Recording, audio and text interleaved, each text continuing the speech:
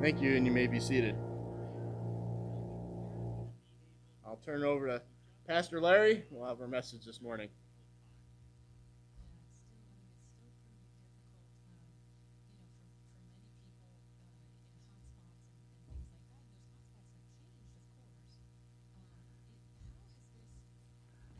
Okay, I think I'm on. Yes, we're on. We're going to be talking this morning about God's plan starts to fit together. I might just give you a little background behind a series that I've been teaching to men since the start of February on if you think things are bad now, just wait, it gets worse. You know, that's something that's really encouraging, isn't it? If you think things are bad now, just wait, it gets worse. Well, we started that in February. And everything was riding high. Everybody was working. The stock market was at its highest level ever. Everybody seemed to be doing pretty good. I was still recuperating from my knee surgery, so I was just, at the start of February, I was just getting back to having my men's meeting on Tuesday mornings and teaching them. And so the Lord led me to this. Actually, it was a series of messages that I delivered in Bay City in 1995. And so I just took everything and redid it and added new stuff to it. And now it's in a computer and not in a soft-bound portfolio. And it seemed to fit back then, but as soon as I introduced it to the men, it clicked with them. And our little group when I got back to teaching the group, it had gone down to 2 from me being off so many months with my knee surgery. And then we added 3 and 4, and I think we got up to 5 by the end of the month. And then at the start of March, we had to cut it out because we weren't allowed to meet. And we didn't meet again until whenever the churches came back open. What day was that? Anyway. And I said, the title must have been a little prophetic for us because things did get worse. Things did get strange. And things got violent. And I thought, well, we come to a portion of Scripture, and we realized while we're going through this that this is really applicable to today. Because the Bible even tells us that. In 2 Timothy, the 3rd chapter, Paul writes to Timothy and he says, "This know also, that in the last days perilous times shall come. For men shall be lovers of their own selves.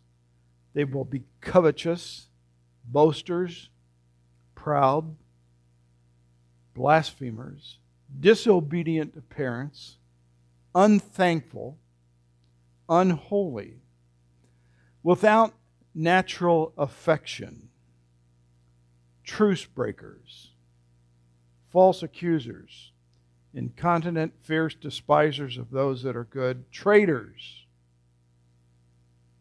heady, high-minded, lovers of pleasure more than lovers of God, and having a form of godliness, but denying the power thereof. From such turn away. For as this sort are they which creep into houses and lead captive women laden with sins, led away with divers lust, ever learning, never able to come to the knowledge of the truth." Now here we go. now as Jannes and Jambres withstood who? Just as Jannes and Jambres from the Egyptian court withstood Moses, so do these also resist the truth.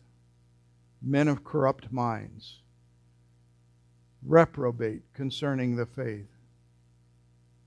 But they shall proceed no further in their folly, for their folly shall be manifest unto all men, as theirs was. And so we have a New Testament connection to Moses' purpose and battle when he went back to Egypt of the plagues and the process of getting back into Egypt, God's plan starting to fit together, and these people are being moved and used, and when Moses comes to Pharaoh's court and the plagues are going to come upon Egypt, the Egyptian magicians were able to duplicate some of that. And that was Jannes and Jambres. And so God is comparing the Egyptian account, or this account of Moses leading the children of Israel out of Egypt. He's really given us a picture of this day, the last days. I believe we're living in the last days. If they're not the last days, we can see them from here. Many things that have happened recently have given us reason to believe more and more that the Scriptures are unfolding every day as we get up and we see the news and things that are happening. And you think, oh my, this could be the day the Lord would return. This could be the day. And so Moses, here in this chapter, 4th chapter, a lot has happened already, but Moses is returning to Egypt. And Frank read up through verse 24. It says, "It came to pass by the way at the end that the Lord met him and sought to kill him." And why would the Lord meet and seek to kill the man who he had called to the task? And this is why. Verse 25.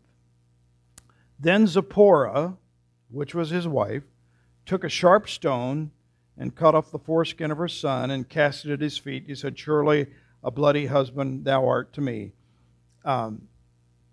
Zipporah, Moses' wife, takes things into her own hands, and it seems very confusing that out of all the stuff that is happening, all of a sudden this verse happens, and why did they put that story in there? What's with that? Kind of like what happened with us. We're going along and things are really moving pretty good. And at the 1st of March is like, boom, we have to wear masks and we can't come to church. What happened with that? It didn't make sense. It was very messy, this COVID thing. And frankly, when the COVID thing first came out, I got the picture in my mind and my heart from God's Word that it's related to the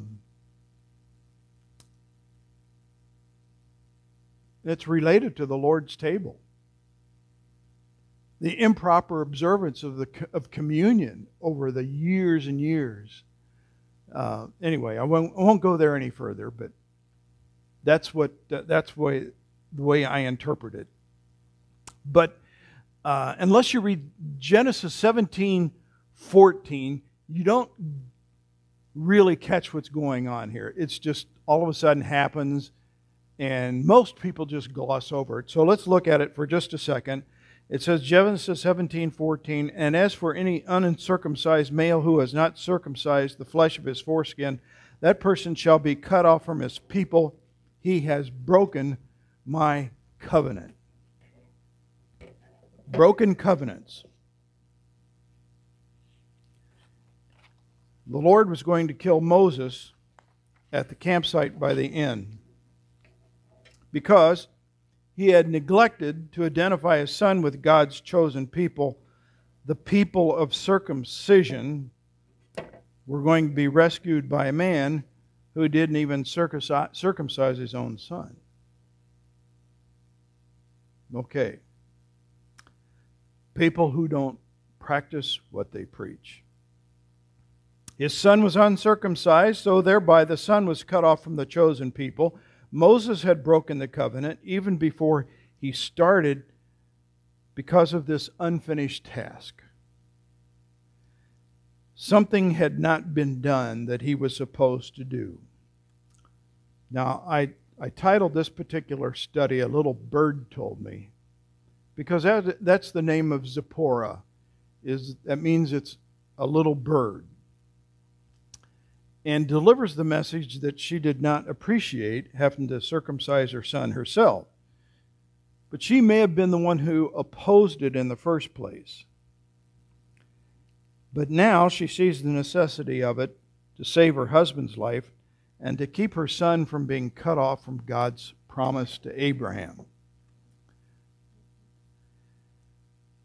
Throwing the foreskin at Moses' feet, it's probably symbolic. But God healed this prophet and deliverer. He gets back on track.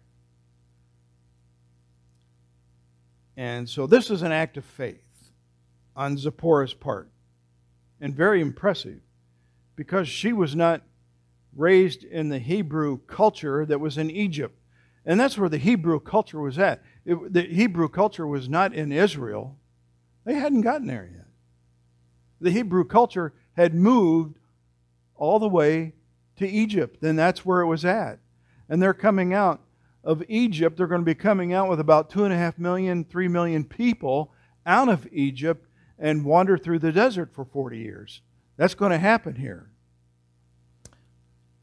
So this was a woman who was going to leave the comforts of her family, and she was going to make her son a member of the circumcision and follow her husband because, she had to follow her husband because he had been out talking to a bush somewhere. Makes sense, doesn't it? Yeah, it does. And so, praise God, she was willing to help even though Moses had dropped the ball.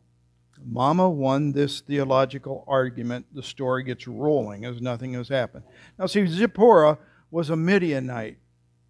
It's in northwest Arabia, the Arabian Peninsula by the Red Sea. It's on the other side of the Red Sea next to Egypt. So let's say Egypt is here and the Red Sea is here and Midian is on this side.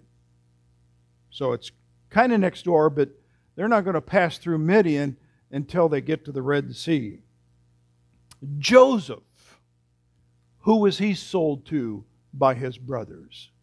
When his brothers sold Joseph into Egypt, he was sold to Midianites. Midian, the name alone talks about a place of judgment. It was one of the six sons of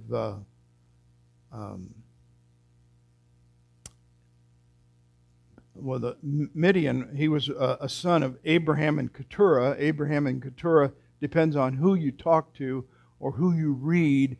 In commentaries, they had either 5 or 6 sons. And so that's who Midian was. So at the end of 40 years of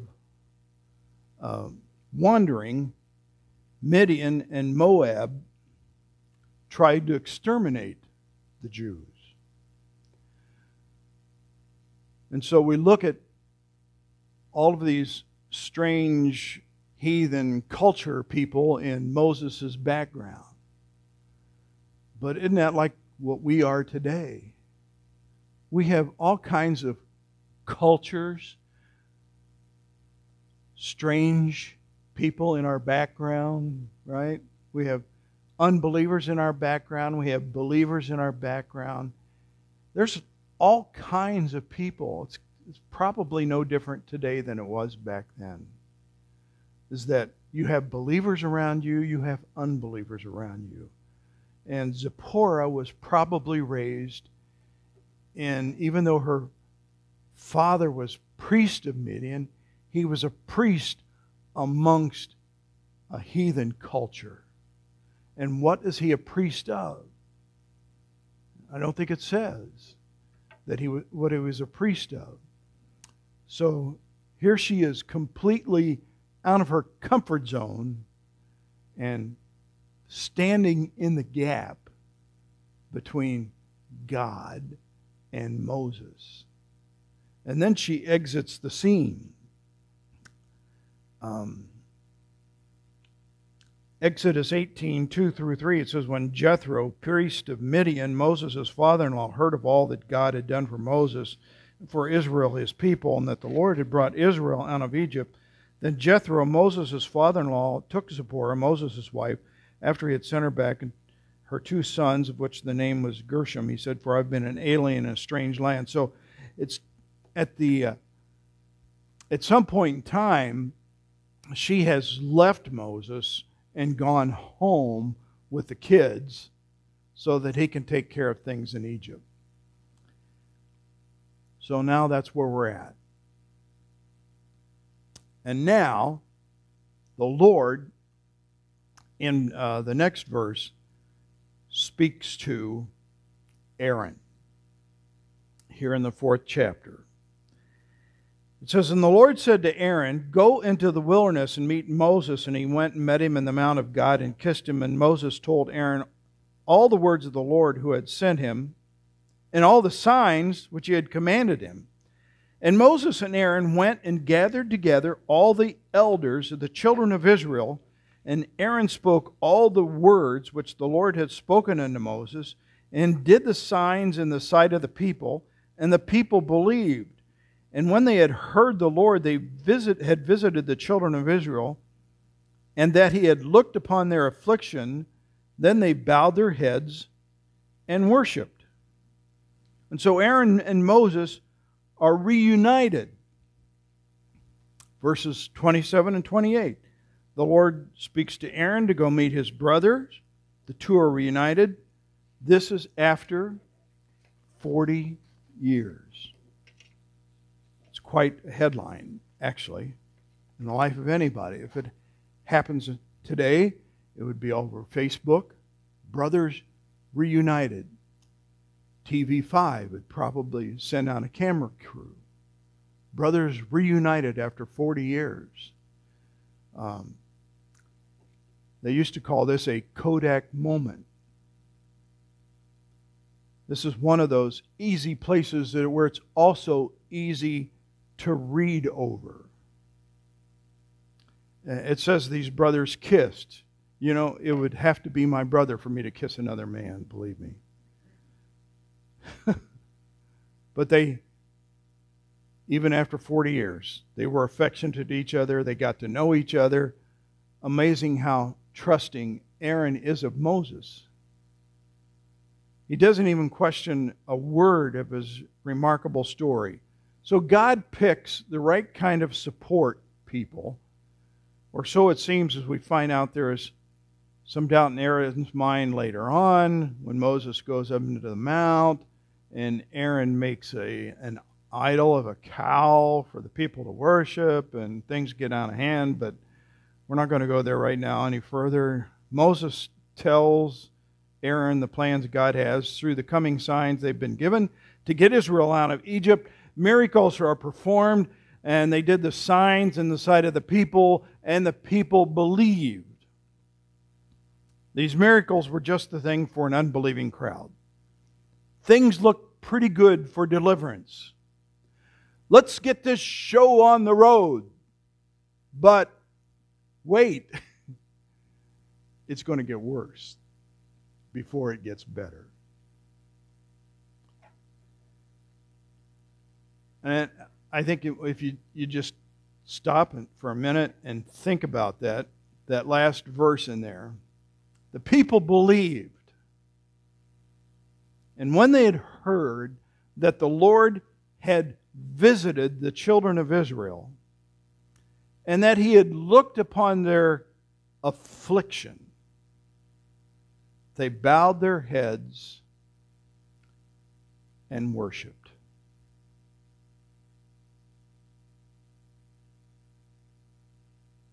"400 years. Now, not all the 400 years had been in slavery.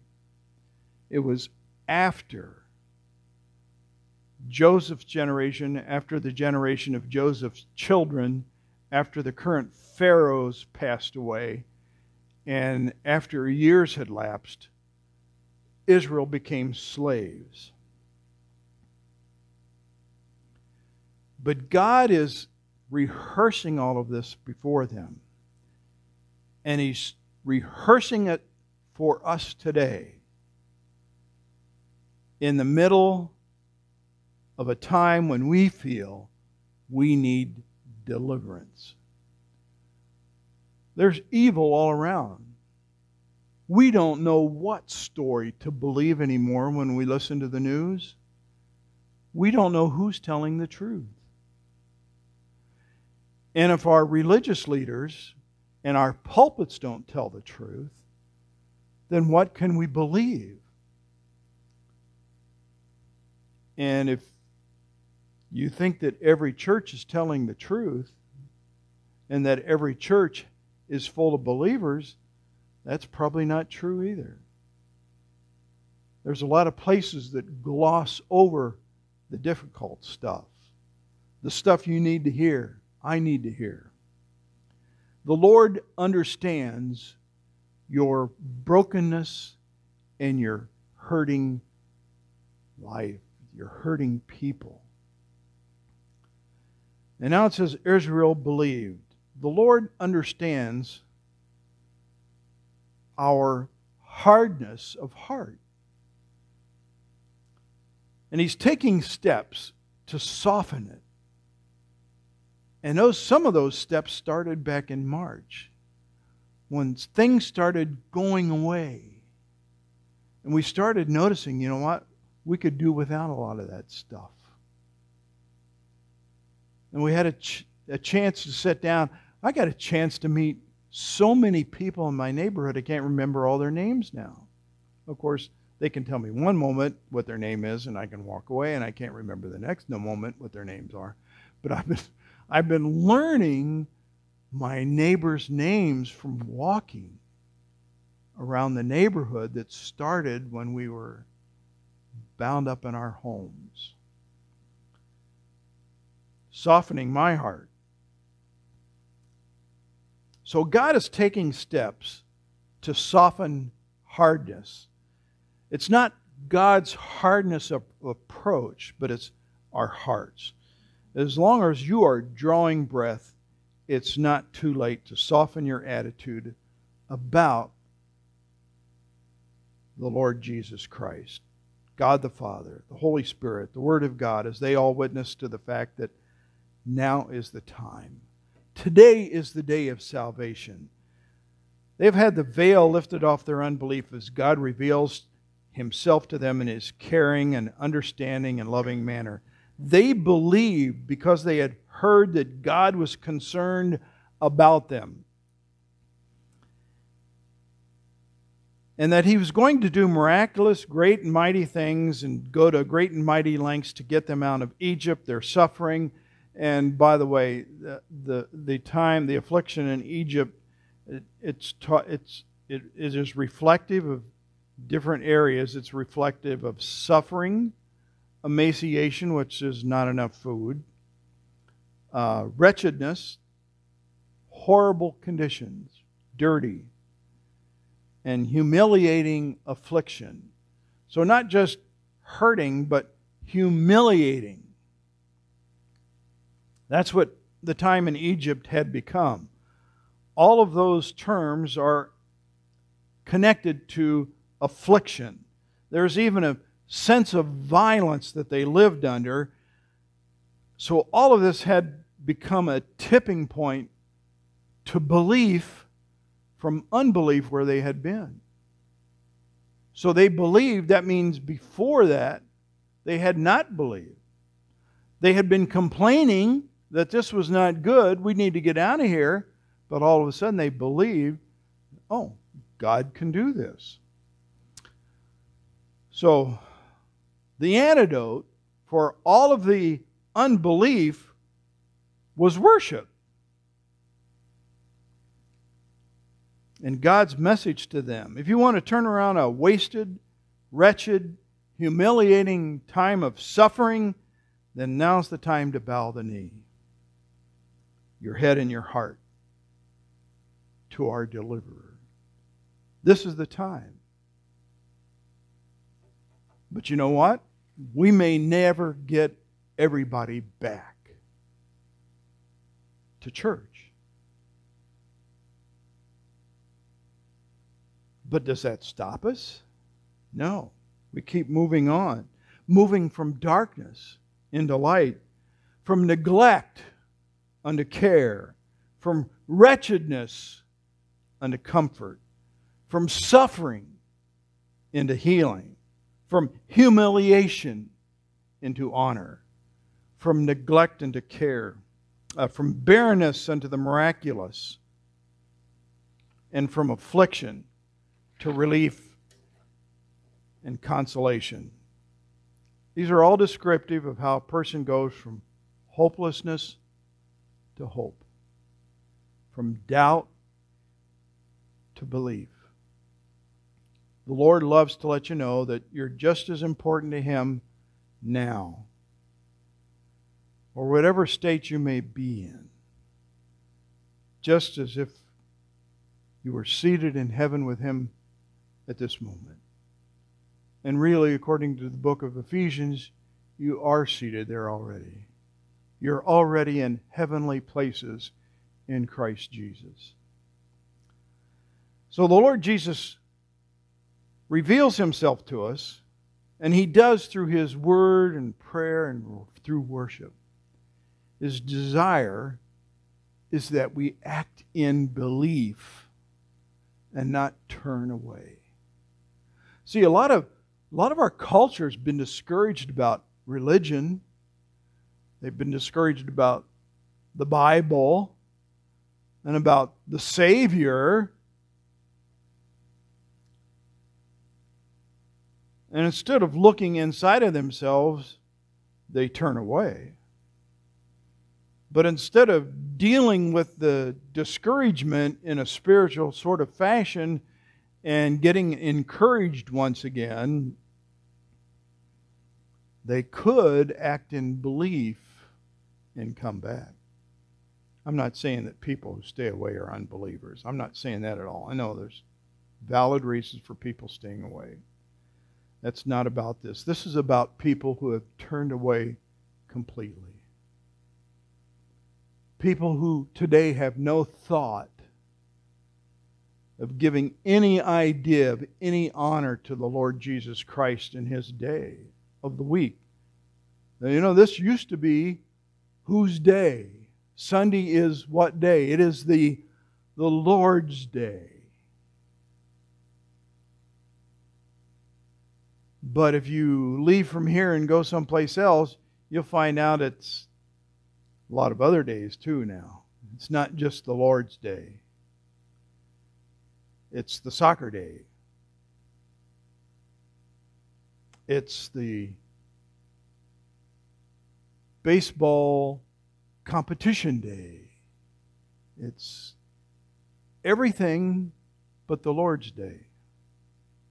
People have turned away. And you know what? God took a lot of that stuff away, didn't He? And why did He do that? He's trying to get our attention. A lot of people blame all of that stuff on, oh, this happened to a crazy governor and all these politicians. They did all of this to us. And they complain and God's saying, no, you did it. But instead of drawing up close to him, they have turned away. Today, I think, one of the things we can do right now is remember that God calls and puts his people into service. And he gives them the opportunity to use the tools that they have with them.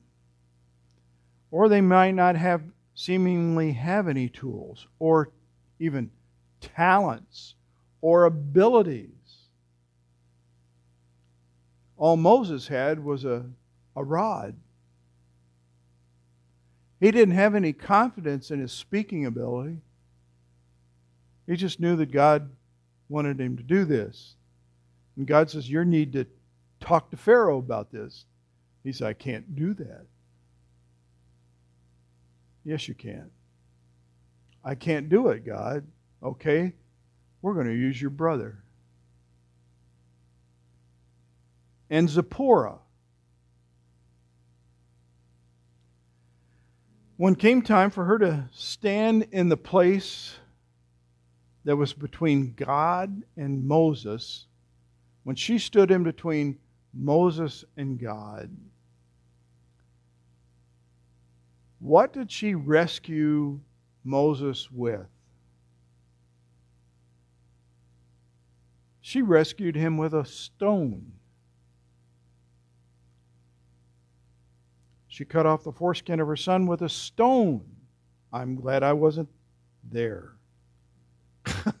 I'm glad I wasn't the son. A stone. Now, I have never felt a stone that sharp.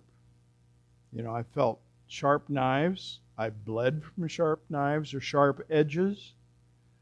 But if you want to get a good edge on a knife or something, make something real sharp, what do you put to the edge? You put a stone to it. And you keep moving that over the edge and moving that over the edge. So all she had to stand between God and her husband was a stone. You would have thought it would have been much more miraculous than that. But it wasn't. When God calls us, take with you what you have and let Him use that. Take your abilities with you. Let Him use them. There are talents that are built right in to our lives. And some of them have been honed to a real fine edge that is a tool for His glory. So even a stone can be a preferred method, not to throw through somebody's window or break something down. Maybe the stone can be a rock to sit on or a place to rest, your head, or whatever. The hurdles of today have crimped the way that we have been able to move about and use our talents. We have been literally stopped in our tracks and have to go back to using, well, what do we have? What do we have in our homes? And thinking about it. We have not been able to move about, but the talents and the tools that God has gifted us with may be just the thing. Maybe just the thing that God will use as He leads a person or a people back into the realm of belief and worship. Taking you from here to there. Sometimes all it takes is taking somebody with you.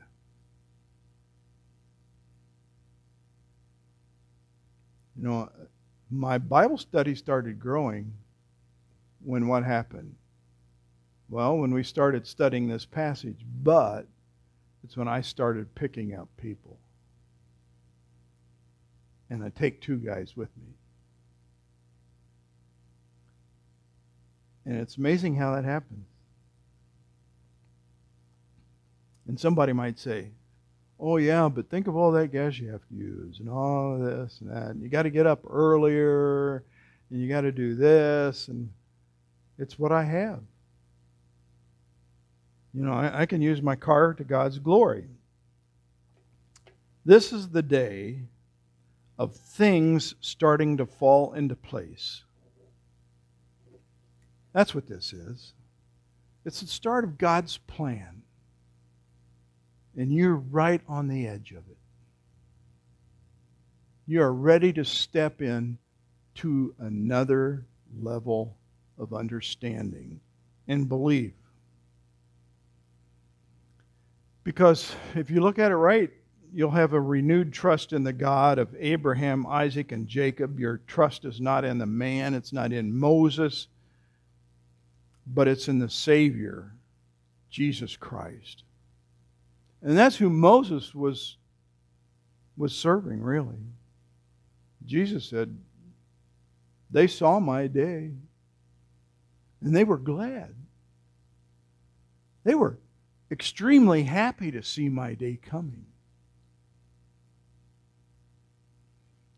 And you know what? He's coming to our rescue today. Right where we're at, He wants to come and help you. He understands the pain. He understands your confusion. He understands your frustration and suffering and humiliation. And He understands our wasted years. And if you think I never had any wasted years, you're wrong. I had wasted years. But He used them. He used those wasted years of staying away too long in a land where I didn't belong. So God is saying, if you're stuck, start your journey today. Bow down to Him and worship. And believe that His plan is unfolding again in your life. Let's pray. Father, and we're in heaven, we're so grateful for everything that You have done for us. We don't want to be ungrateful in any way. We don't want to complain, but we do come and ask that You would touch our hearts that are hurting, and we just want to believe. And we know that You have our best interest at heart, but it seems like nobody around us even cares. But we care. And we know that You do too, and that You would wrap Your loving arms around each person here and tell them that You love them deeply and that You have great plans for them. And so, Lord, we look to You today with great hope because we know of Your soon coming. Great hope, blessed hope, and glorious appearing of our Lord and Savior. So Lord, we just commit this day to You and the Word of God applied to our hearts. In Jesus' name we pray. Amen.